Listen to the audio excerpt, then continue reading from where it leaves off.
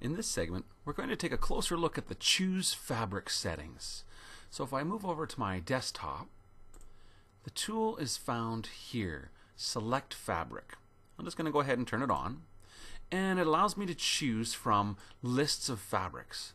Now, I'm going to just minimize this list right here so we can see the general settings are Embroidery Smooth, Embroidery Ultra Light, Embroidery Light, Embroidery Normal Light, Embroidery Normal, and Embroidery Heavy. Now, the easiest way to learn about those is going to be look to our online manual, and I guess what I'll do for the beginning just to get started is I'll just go with Embroidery Normal, choose Cotton, and that's going to be what we're set for now. But remember I showed this is the Help tool, and I'm going to just click on the Help tool. I'm just going to click on the tool that we're looking at now, the Fabric Selecting tool, and it brings up the online help manual and automatically brings up the information about the Select Fabric tool, and it tells us here Embroidery Smooth, starting with density 5.5 for normal thread with lighter underlay. Then you've got Embroidery Normal, starting with density 40 for normal thread, 40 weight thread.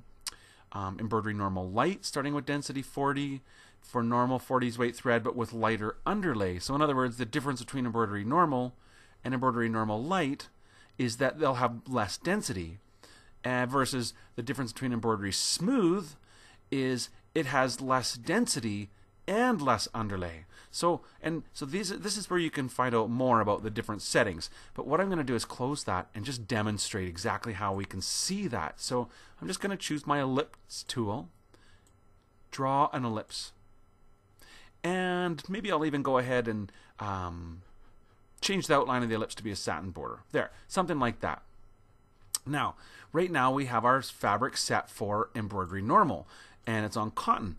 Now, if I was to use one easy way to see how your design is going to stitch out is just to use the slow redraw. And when I choose slow redraw, I get a slow redraw option box. Now, I'm going to just go ahead and turn that on by hitting start. And what you can see is quite quickly I got, and I'm just going to stop it there.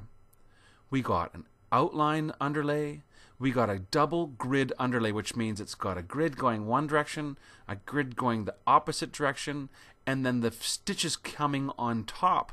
So that's very well supported embroidery. Now, I'm going to say stop, close my redraw tool, and show what would happen if I was to go ahead and choose a different type of embroidery. So instead of doing Embroidery Normal, why don't we go to Embroidery Normal Light? And again, I can just choose, Embroidery Standard Normal Light will be the choice, and I'll get a lighter colored fabric. And say OK. Now if I go back to that slow redraw, I think you'll be able to see if I push start, it went, and I'll just stop it right there. See that? It walked around the outside, so we have an edge run underlay, but we don't have that double grid underlay supporting the stitches on top. So that's an example of not only how to choose your fabric, but how you can see what changes when you choose those fabrics. And again, if you use the help option and select this tool, it'll give you more information where you can discover exactly how each setting is used and how it'll affect the overall embroidery design.